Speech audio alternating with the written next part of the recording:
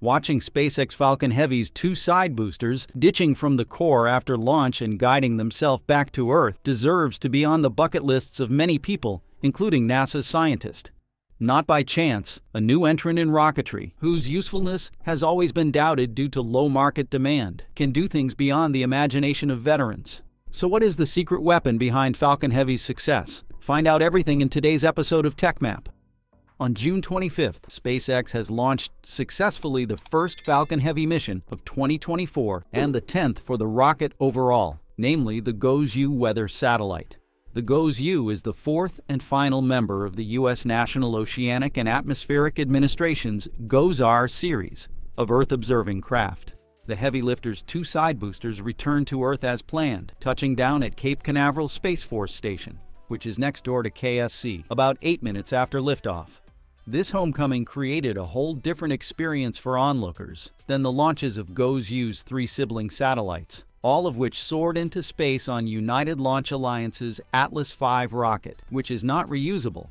The central booster did not come back safely on today's mission.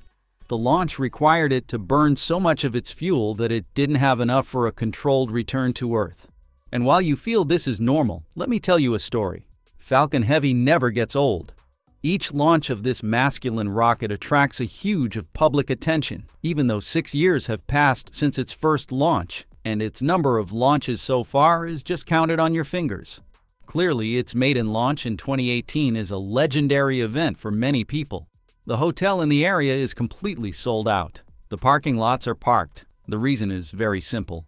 This is not a typical day in Space Coast. Falcon Heavy at that time is the biggest rocket in the world. With 70 meters in height and 3.7 meters in diameter, it consists of three modified, strapped-together first stages of SpaceX's workhorse Falcon 9 rocket. Contemporary rockets such as Russia's Soyuz is just 45.6 meters in height and 10.3 meters in diameter. Powered by 9 Merlin 1D, generating more than 5 million pounds of thrust at liftoff. It is billed as the world's most powerful operational booster since NASA's Saturn V. Furthermore, the separation system that the workhorse rocket uses was something shocking. Elon Musk said before the rocket's maiden launch that the separation system that tosses off the side boosters never been tested before in space, so that's going to be a very big deal for that to work. Even so far, the sight of both rocket sides breaking apart from the core after liftoff has still stoked the viewers' emotions, and the SpaceX CEO is not exceptional. On July 1st, he shared a clip recording that surreal scene on X as a way to arouse pride. The successful first launch of Falcon Heavy was truly a blessing because it then paved the way for SpaceX's new era, where they won lucrative contracts to launch the biggest satellite in the world. Indeed, a year after the successful demo flight, SpaceX had signed 5 commercial contracts worth from $500 to $750 million, meaning that it had managed to cover the development cost of the rocket, which was more than $500 million. Not to mention the orders did arrive before the incredible test flight, which belonged to the 2012 first Falcon Heavy launch contract with DoD. Despite the skepticism about its demand on the market compared to SpaceX's Falcon 9, and the future rocket Starship, Falcon Heavy is still able to generate solid revenue for SpaceX in the long term. Currently, it serves primarily for the government's billion-dollar missions, including those of NASA and the U.S. Space Force, which directly competes with the veterans like ULA, the nation's most experienced space launch company. So, is what Falcon Heavy has done over the years really interesting to you? I bet you will drop the heart emoji in the comments section below as a way to say yes. And don't forget to like, share, and subscribe to our YouTube channel to motivate us to bring more interesting content. Okay, let's come back. So why did SpaceX's Heavy rocket have such sustainable steps? First of all, Falcon Heavy is a very impressive rocket with modern technology and significant payload capacity. Moreover, it is at a much lower cost, under $100 million, than any rocket in the segment of heavy-class vehicles, especially NASA's SLS, costing over $1 billion to launch. Dr. Greg Autry, the director of the Southern California Commercial Spaceflight Initiative, pointed to NASA's ambitious Lunar Gateway program, which is the agency's plan to return humans to the moon. It's a job, he said, Falcon Heavy is admirably suited to do. Falcon Heavy is the only rocket that's available to do that now at the best price. NASA Administrator Jim Bridenstine, in a town hall meeting on April 1, 2019, highlighted Falcon Heavy's potential for the goal of landing humans on the moon by 2024.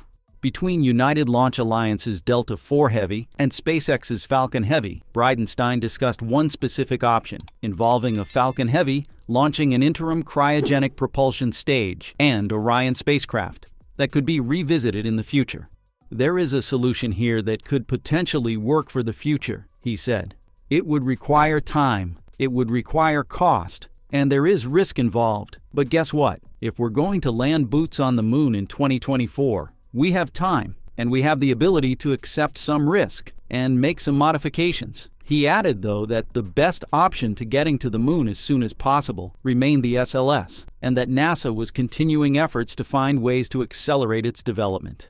Yet, in contrast to his expectations, NASA's Senate launch system, even though impressed people with its larger size and greater payload capacity than that of Falcon Heavy, is not down to earth. It has been criticized for many years for delays and cost overruns. It is powered by yesterday's technology and brought about by yesterday's thinking. It bears a striking resemblance to NASA's previous rockets, like the expendable rocket Ares 5, which is the shining jewel of the Constellation program.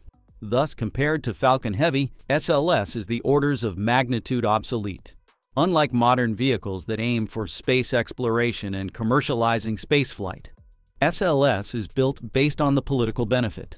It was built with public funding, and several private companies including Boeing, Northrop Grumman, Lockheed Martin, Aerojet Rocketdyne, etc., manufactured the core rocket booster, SRBs, the Artemis upper stage, and Orion spacecraft.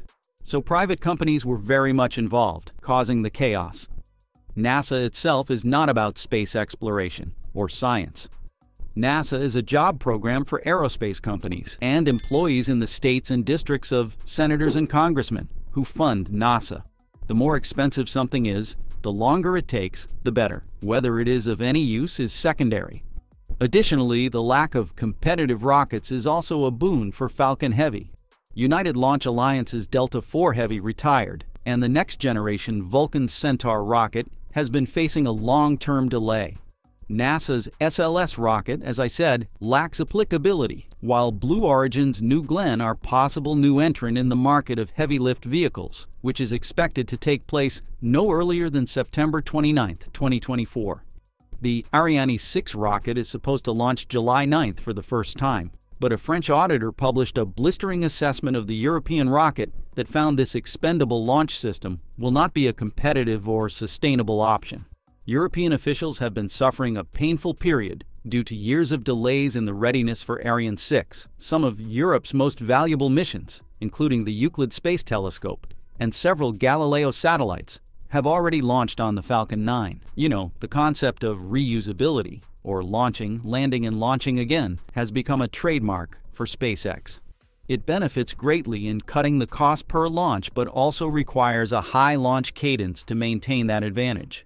Of course, it's not a big deal for SpaceX, because currently the company is leading the world in both launches and spacecraft mass delivered to orbit each quarter. The company alone keeps the U.S. ahead of China, the next closest geopolitical competitor, in satellite and astronaut launches. And that just about wraps it up for today's episode. Thank you, and we look forward to seeing you next time.